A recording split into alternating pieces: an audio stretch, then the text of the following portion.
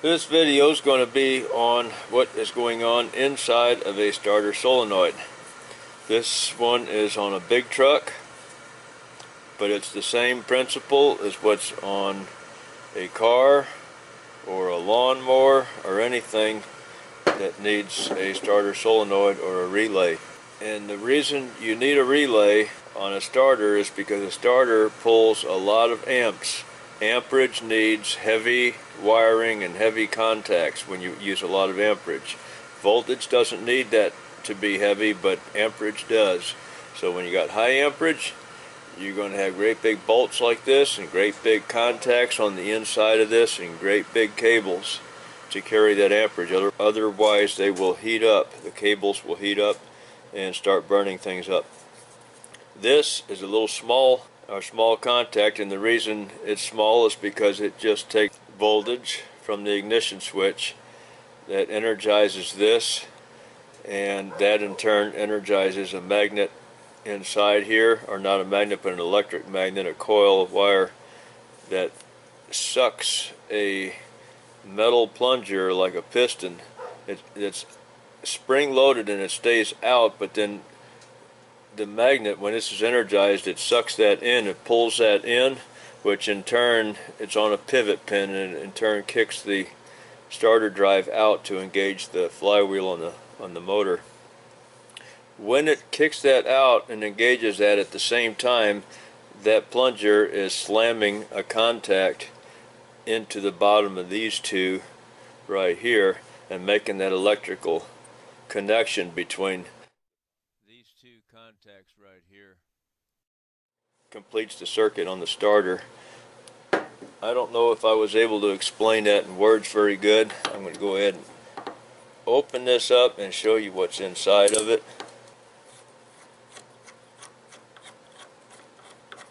I'm going to get these both off, these little ones off, and these two screws here. And I won't be able to pull this completely off because it's going to have wires holding it on. We'll see that when we get inside it. I have all my nuts that hold these contacts tightly in place. I have all those nuts off, so these will come loose from the inside now. Now I'm going to take these are Torx bolts here. They take a female Torx socket. I'm going to go ahead and take those off.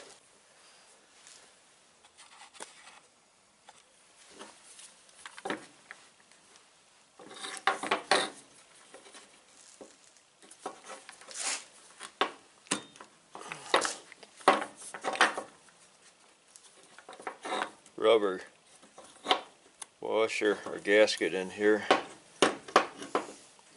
We have these two that are on rubber washers. This little wire, where the little wire goes here to energize it, there's a letter S right here next to it. So I'm going to go ahead and put a mark down here. That's where my S is going to go, to that side.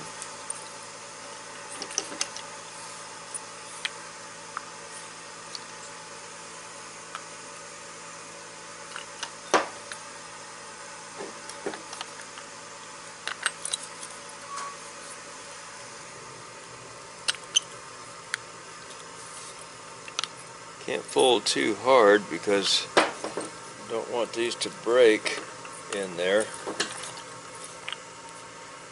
This one doesn't really need to do anything because that one is just on there like that. It's nothing else is holding it on from the other side. This one does have something holding it on from the other side there. It just came off. And so does this one. There, we got them all off now. Okay, here is what I wanted to explain what is going on in there.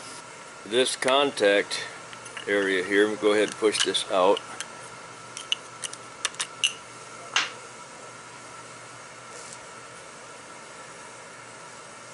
This one and this one are carrying your heavy amperage, and as you can see on this copper disc, this is what shoots up when the when the starter is energized, that piston pushes in from the other side and pushes this thing up, and it slams this copper disc into the bottom of these two, which completes the circuit of that heavy amperage across your cables, completes it from one cable to the other, and then goes on into the starter to energize the starter. So what I'm going to do with this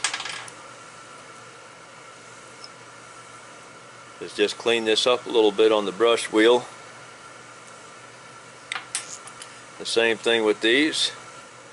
This has a little tab folding around the other side there a little bit.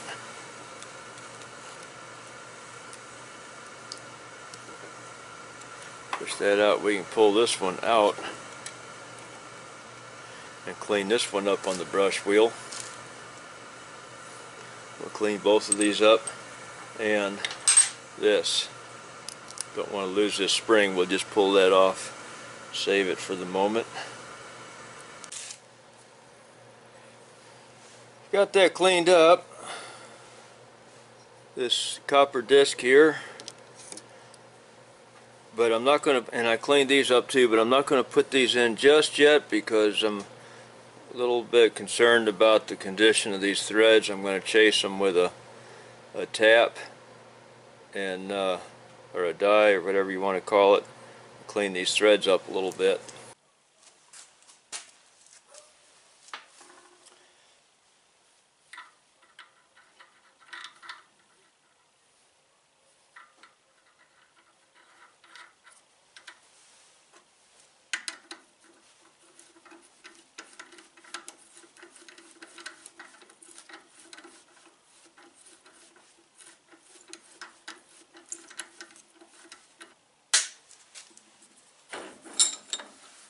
I touched that up on the brush wheel just a hair. Got this ready to put back together, and I'm looking for the side I marked, which is right here. That means this one is going to go to the S terminal, and the S terminal is going to be on the outside of the starter. These are two different lengths. The long one goes on top where all of those contacts have to go on it, the battery cables and other things that have to go on there.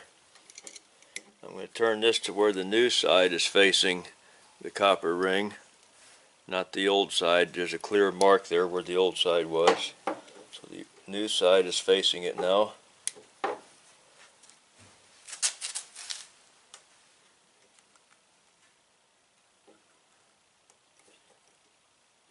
That just holds that on there for assembly purposes.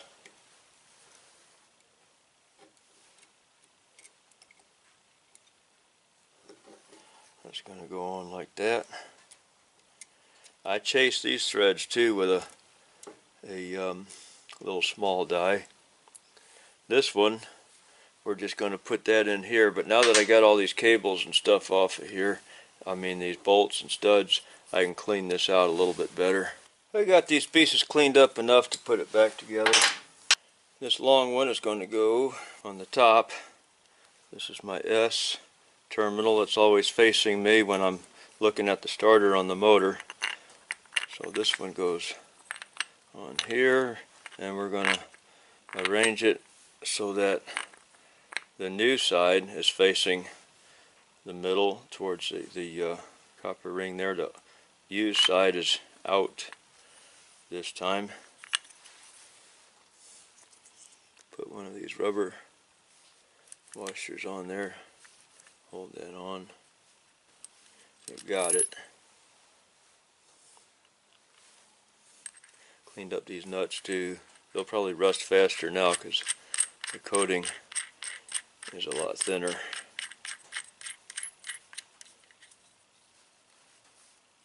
Snug that down a little bit when I put the other ones on. Carefully put these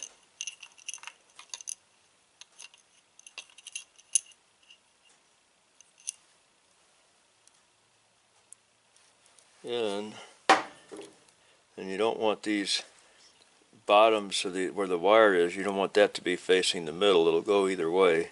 So you want that to face this way. This one's facing that way, so they're both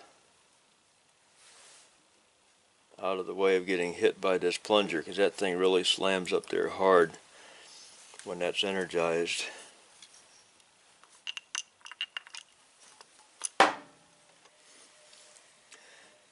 Got everything back together. Now I'm just putting the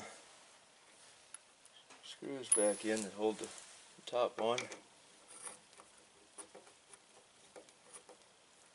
They don't rebuild these things, they just throw them away. Of course, this is not a rebuild, this is just a cleanup and showing you guys what's in there for those that don't know what's in there or how they work. And apologize for my presentation, not the best speaker. If you can put up with that and just listen to what I say and not how I say it, then that will get the point across.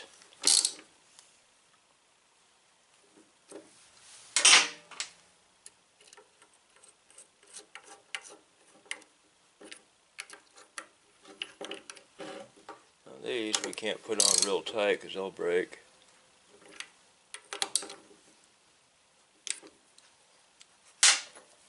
But really the important thing on these is getting it tight between this nut and the top nut that goes down on top of the cables. Getting those two tight. This one being tight on here is not so important.